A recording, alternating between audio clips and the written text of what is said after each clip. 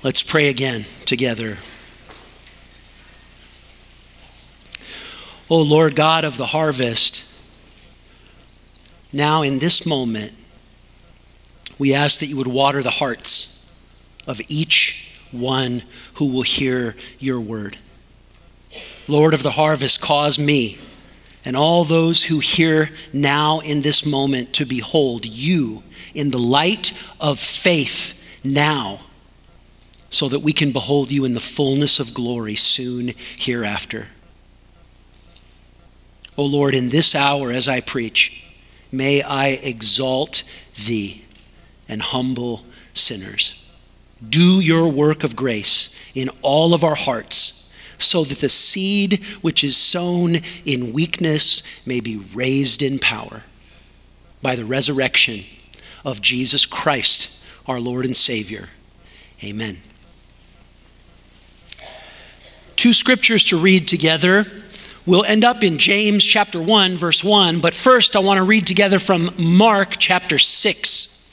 The reading is from Mark chapter 6, verses 1 through 6, and we will find the name of James, the same guy, here in Mark chapter 6, and then we'll see his name a second time in James chapter 1, verse 1. But let's begin in Mark 6. A little story from the life of Jesus. And it says in Mark 6, he went away from there and came to his hometown, and his disciples followed him. And on the Sabbath, he began to teach in the synagogue. And many who heard him were astonished, saying, "Where did this man get these things? What is this wisdom given to him? How are such mighty works done by his hands?" Verse 3, "Is not this the carpenter, the son of Mary, and brother of James, and Joseph, and Judas, and Simon? And are not his sisters right here with us?" And they took offense at him. And Jesus said to them, "A prophet is not without honor, except in his hometown, and among his relatives, and in his own household. And he could do no mighty work there, except that he laid his hands on a few sick people and healed them. And he marveled because of their unbelief. And he went about among the villages teaching." And then our primary text today is James chapter 1, verse 1. It says, "James, a servant of God and of the Lord Jesus Christ, to the 12 tribes in the dispersion, greetings."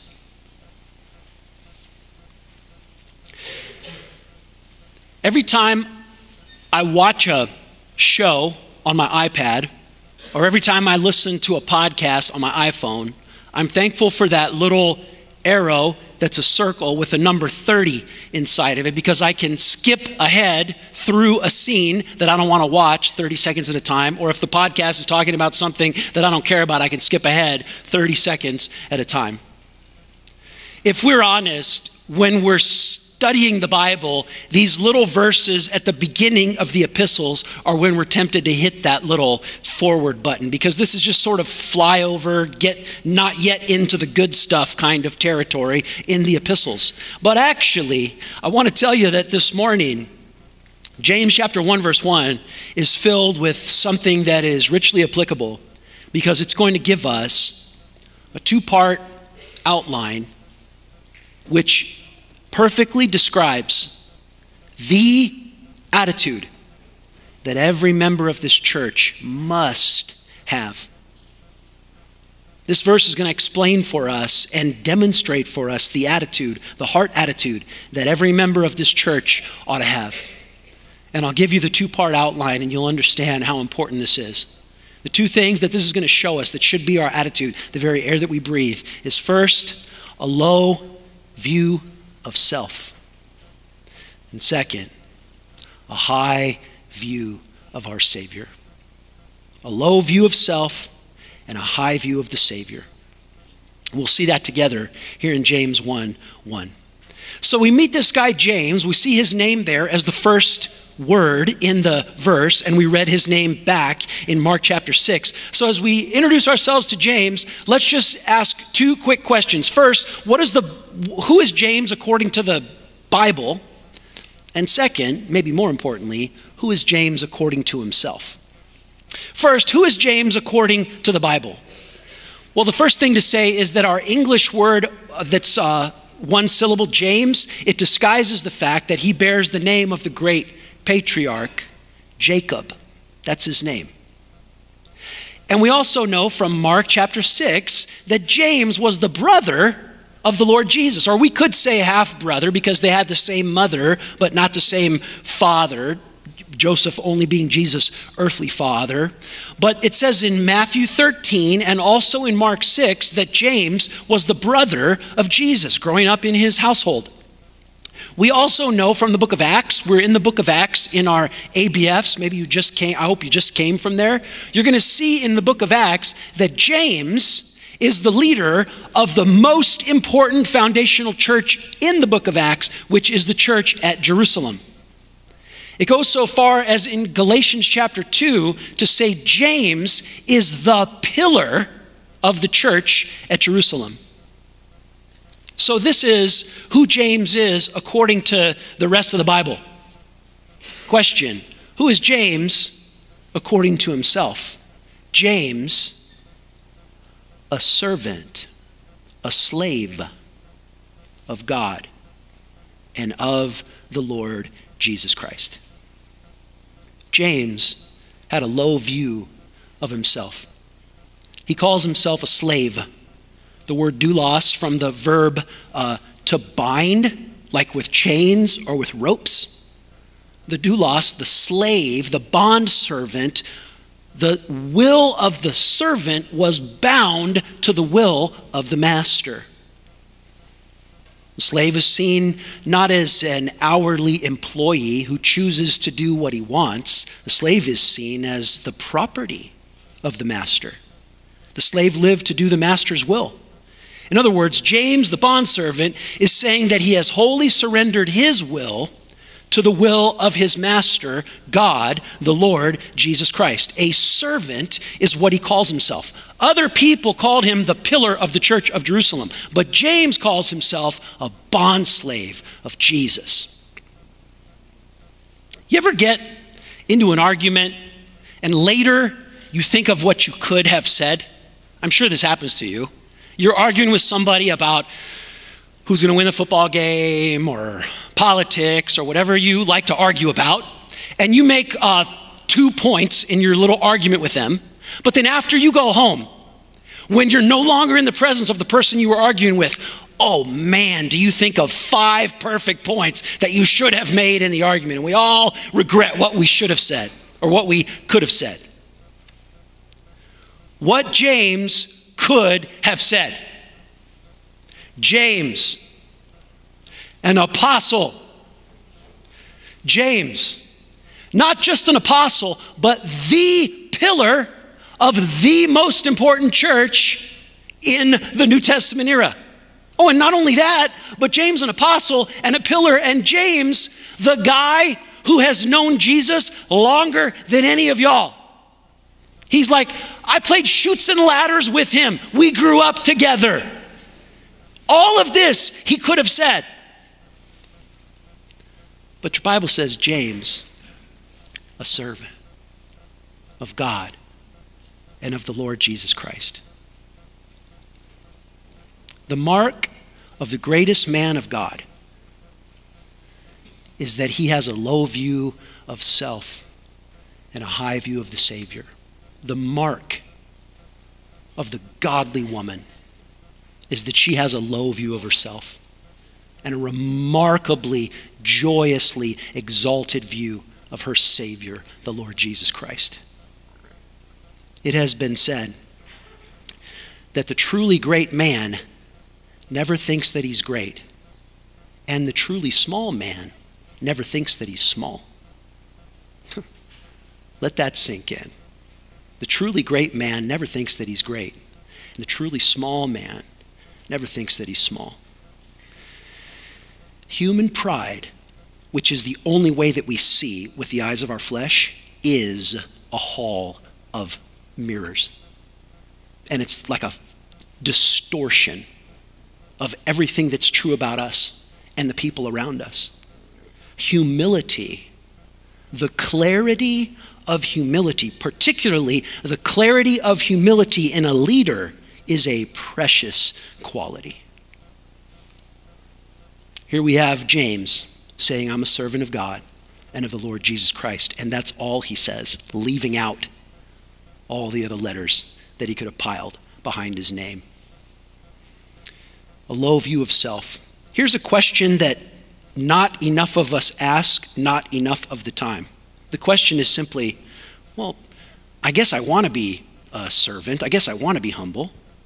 How can I tell if I have a servant attitude? That's the question that not enough of us ask, not enough of the time. The question is, how can I tell if I have a servant attitude? And the answer to that question is surprisingly simple. The answer to the question, how can I tell if I have a servant attitude, is surprisingly simple. It's this: by the way you react when people treat you like a servant. That's the only way that you know. The way you react when you're treated like a slave, when you're treated like nothing. James identified himself as a slave. Man, we don't get that. The only thing we angle for is our rights. We're obsessed with our number of followers, our number of likes, our number of streaks, or whatever it is. Not so James. Not so the other blessed and most effective and fruitful apostle, the Apostle Paul.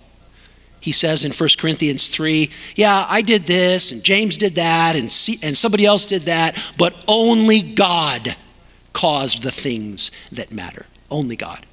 A low view of self and a high view of the Savior. This is what we need. That it's not about my name. It's not about how many people notice me. It's just about doing the will of the Master.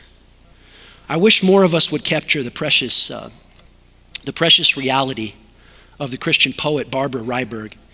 She wrote, I do not ask for mighty words to leave the crowd impressed, but grant my life may ring so true that one neighbor may be blessed. I do not ask for influence to sway the multitude. Give me a word in season for one soul in solitude. I ask no place of prominence where all the world can see, but in some needy corner, Lord, there let me work for thee. True humility and a servant's heart. A low view of self. I want to expand on this, and so in this area of the low view of self, I actually have kind of 3 subpoints. Many of you are enraged at me at my inability to outline, and I in turn dislike you because all you care about are outlines.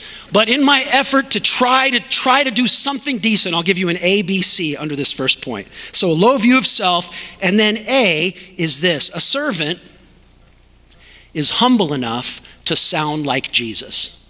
A servant is humble enough to sound like Jesus. This week, as I was preparing this sermon, I was reading a very boring academic book about it's an introduction about the dates and geography and all of this. The title of this book, this is how boring it is A Technical Introduction to the Non-Pauline Epistles of the New Testament. I didn't delight or enjoy in reading this book. It was boring. In fact, my experience in reading this book is a lot like your experience when I preached too long. And my head began to make that southward migration, But as I was reading this book that I didn't really like, I came across these 2 sentences that I just stopped and I just almost hollered out to God, this is what I want to be. Because the 2 sentences that I came across was this. This book summarizes how James teaches by saying this: James, the Epistle of James, contains more reminiscences and verbal resemblances to the teachings of Jesus than all of the other New Testament epistles put together. The Epistle of James contains more reminiscences and verbal resemblances to the teachings of Jesus than all of the other New Testament epistles put together.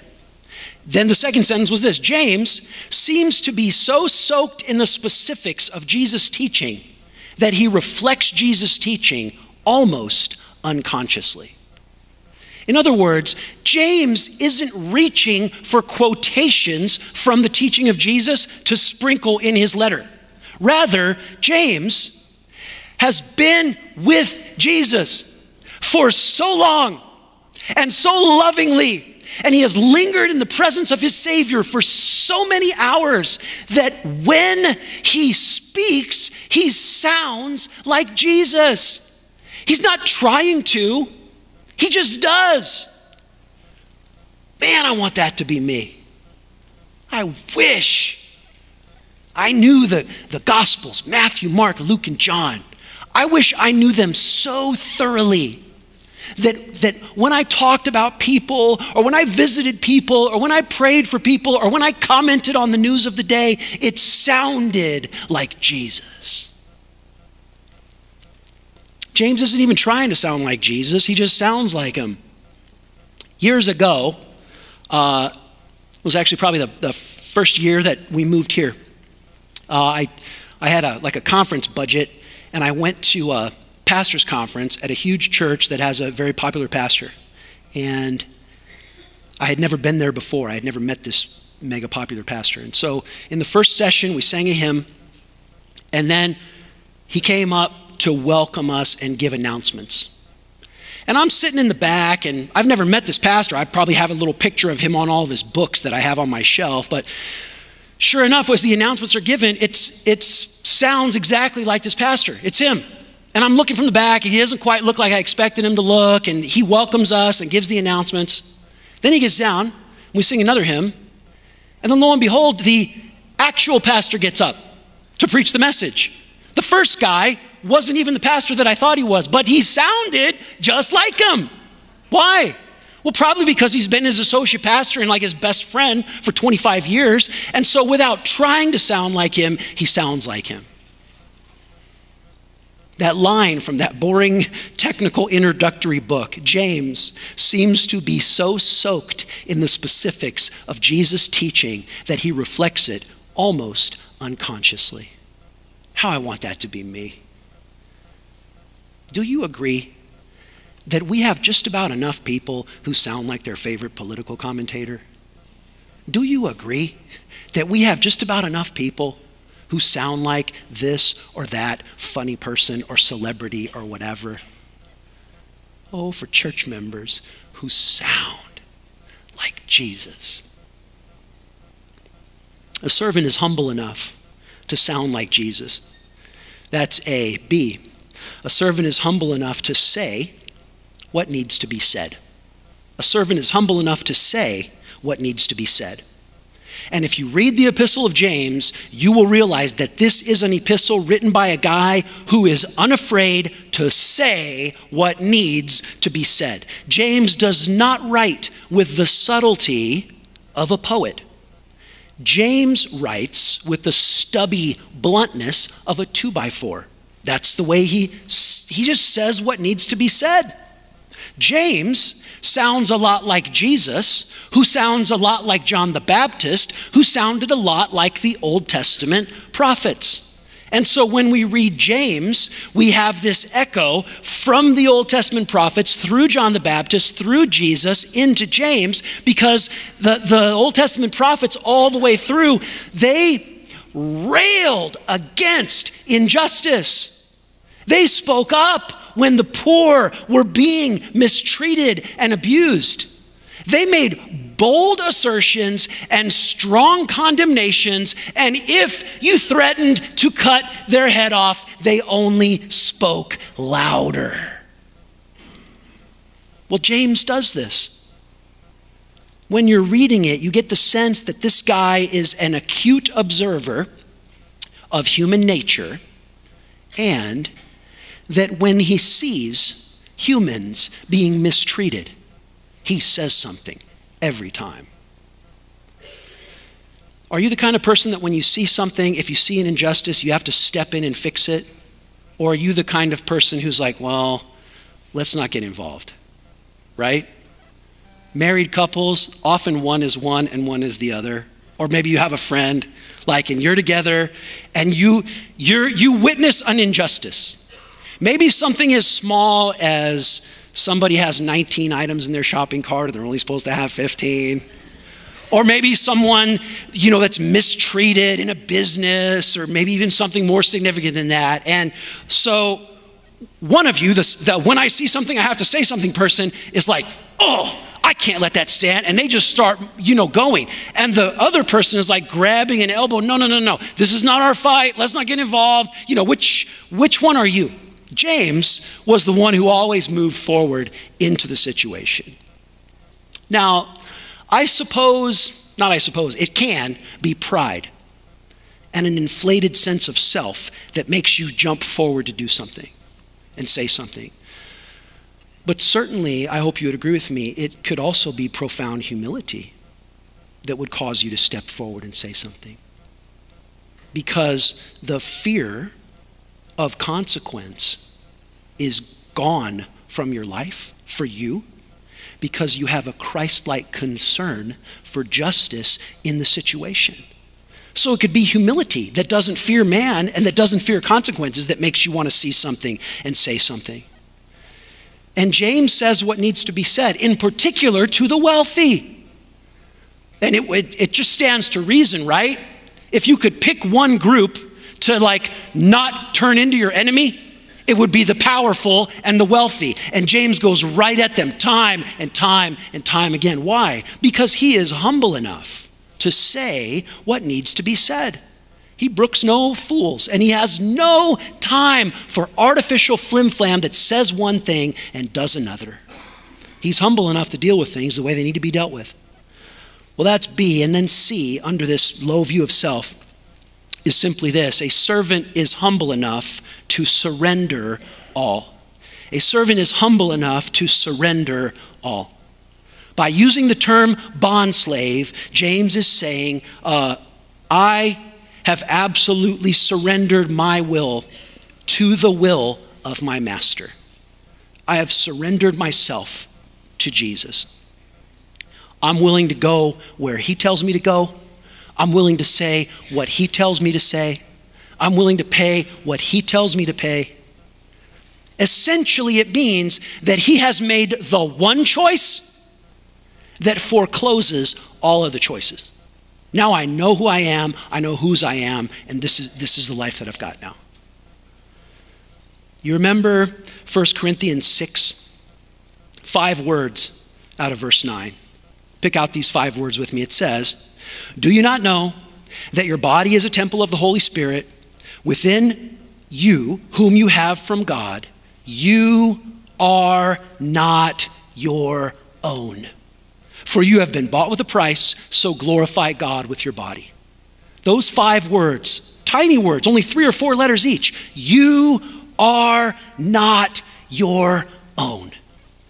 A servant is humble enough to surrender all, because a servant finally understands that I'm not my own. A slave is not on someone's payroll to do his or her own thing sometimes and the master's will sometimes. The slave is not his own. He belongs wholly and completely to the master.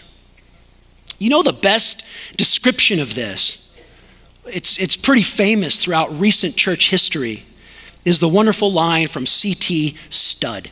You know who C.T. Studd was? If you don't know who C.T. Studd was, you should. He was a world-class athlete. The only problem that we don't relate is because he played cricket. Here in America, we play baseball and football, and we eat chili dogs and Pepsi. In England, they play cricket, and they have tea and crumpets. But regardless of the difference, this guy C.T. Studd, he graduated from Cambridge. He's a top scholar, but he's also like just the best cricketer, a cricket player that there is. And he leaves that to become a missionary and serve Jesus, I think first in India and then in the Sudan and then in the Belgian Congo. It would be exactly like if Patrick Mahomes wins today and tomorrow, press conference, I'm leaving the NFL. I picked the neediest place in Southeast Asia, and I'm going to live there and serve the poor there in the name of Jesus with bread and water and the bread of life, the gospel, for the rest of my life. This is what C.T. Studd did. And nobody could believe it. The English press couldn't believe it. And so they asked him, why do you do this? And this is his answer. This is his answer.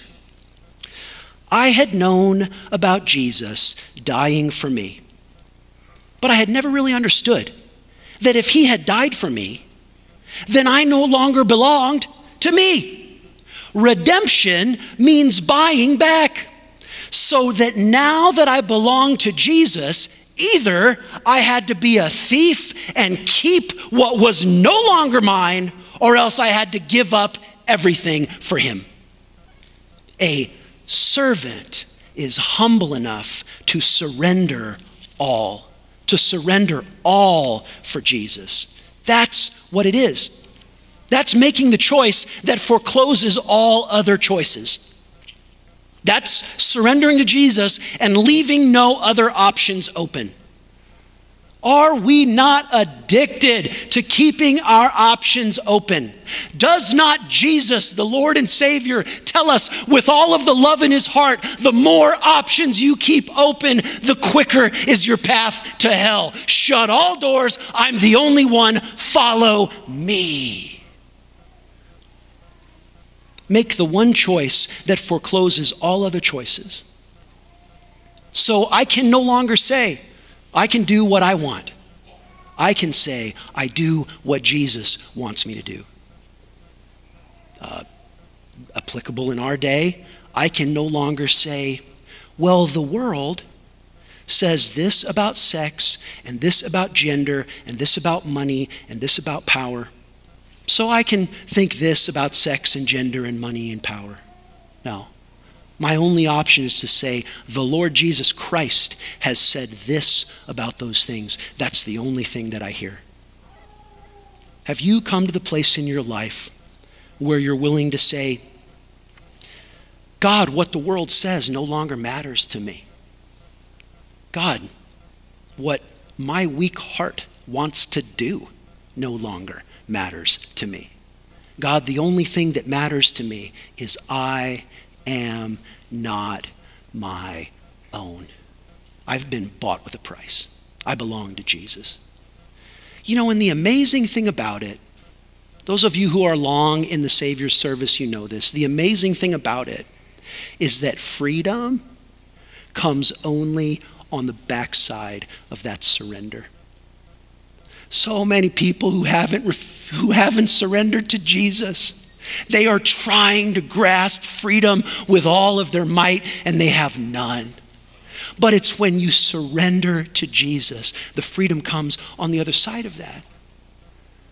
With all of the love in his heart, it is the Lord Jesus who said, the only seed that bears fruit is the seed that dies in the ground. This is the only pathway to freedom. Make me a captive, Lord, and then I shall be free. Make me a captive, Lord, and then I shall be free. Force me to render up my sword, then I shall conqueror be. My will is not my own till thou hast made it thine. If it would reach the monarch's throne, it must its crown resign. This is the only pathway to freedom in life, is slavery to Jesus. That's the first, a low view of self. But the second from James 1:1 is, of course, a high view of the Savior.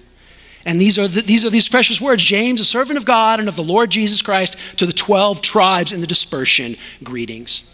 The dispersion, again, if you're in ABF as we go through Acts, we probably haven't hit it yet, but we're going to hit it just in the next couple of weeks. The dispersion is narrated in the book of Acts. What happens in Acts is powerful gospel preaching, and then likewise, so to speak, a powerful persecution.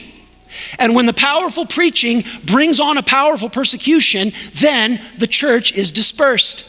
Jerusalem, Judea, Samaria, the uttermost parts of the earth. You'll see it in Acts 2, Acts 8, Acts 9. It keeps recurring throughout Acts. But what he says here, as far as his view of the Savior, is he says, James, a servant of God and of the Lord Jesus Christ. Now, James is not going to mention the Lord Jesus Christ very much in the balance of the letter. When we launch out of 1:1, we're going to go right into all of these practical subjects. James really does read like it's out of the debates that we're having today in the public square. Generosity, justice, income, poverty, all of that stuff. And he has a lot to say about all of that. But look from the very beginning, everything that he says about every one of those issues is grounded in this: the lordship of Jesus Christ. And the first command of our master, the Lord Jesus Christ, is this. This is God's commandment, that we should believe on the name of his Son, Jesus Christ. By mentioning God and the Lord Jesus Christ, James is emphasizing the deity of Jesus. This very verse in James 1:1 was used by the earliest council of the church to fight against the heresy of the Arians and establish the deity of Jesus Christ from Scripture. And you know, he's called Jesus. This is his human name. The Hebrew name Joshua, meaning salvation. You will call his name Jesus, for he'll save his people from their sins. He's Jesus Christ. Christos. Christos is the Greek rendering of the Hebrew word Messiah in Matthew 2, and in Psalm 2 and in many other places. So he's Jesus, he's this human being, and he's Christ. He's the one promised from heaven to come and save us. And finally, he is Lord. Lord is the translation in the Greek of the Hebrew name Yahweh, which speaks of God's unapproachable sovereignty. The term Lord occurs 14 times in the Epistle of James, because the Lord Jesus is the one who tells us everything that we're to think and everything that we're to do. The call of the gospel is to proclaim the lordship of Jesus Christ. Now I want to tell you one more thing about James, which is it's kind of so obvious, but I bet you haven't thought about it, and I bet you wouldn't think about it unless we took a minute and laid it out. And the one more thing that I want to tell you about James is this. There was a time, not too long before he wrote this, when James wasn't a Christian, when James didn't believe in the Lord Jesus. James knew about the Lord Jesus, but he wasn't a follower of the Lord Jesus. It's in John chapter 7, depending how you date the feasts that are mentioned in John. I take John chapter 7 from my dating of the way he lays out the calendar. I take John chapter 7 as like 6 months before the crucifixion. And it says in John 7, his brother James did not yet believe in Jesus. James knew about Jesus, but he hadn't followed him. He hadn't believed in him. Well, what happened to push James across the line from knowing about Jesus to actually following Jesus as his lifelong servant? What happened was Jesus died on the cross, was buried, and Jesus rose again. And the death and resurrection of Jesus changed everything. The resistance melted. The unbelief was evaporated like the fog in the morning, and saving faith was all that was to be found in the spirit and in the soul of James. He crossed the line from not believing to believing when Jesus Christ, crucified as Savior, was risen as Lord, and he encountered him for real. Now, James, he ended up loving Jesus so much that church historians tell us that James died a martyr's death. Eusebius says that they threw James off the pinnacle of the temple, and after his body was shattered on the ground and he was dead, then the soldiers came in and pulverized his shattered body because they hated him so much. There's another precious little truth from James' life. This comes from the ancient writer Hegesippus. That's a great baby name, by the way. If you are expecting, get with me afterward, I can give you the spelling. Hegesippus gives us this precious description of James. It's famous. He says that James had the knees of a camel. He had the most worn out knees of anyone in the New Testament period. And he wasn't insulting his anatomy. He was saying that James' knees were worn out, calloused, because he spent his life bowing before and praying to Jesus Christ, Lord and Savior. Now, the reason I mention that is simply this. I have people who do not follow the Lord Jesus Christ yet. And I know you do too. Maybe they know about Jesus, but they're not yet his slave. They're not yet his follower. James went from knowing about Jesus and not believing him to become a follower of Jesus, who died for Jesus and who wore out his knees worshiping Jesus. I believe with all the authority of this living book of God that the people in my heart who don't know Jesus yet, the people in your heart who don't know Jesus yet, some of them will end up giving their life for Jesus gladly. Because everything changes in the cross and the resurrection and the Spirit-given conversion of the human soul. This is the vision and mission of the church. To make disciples of Jesus Christ the Lord. That's all we do.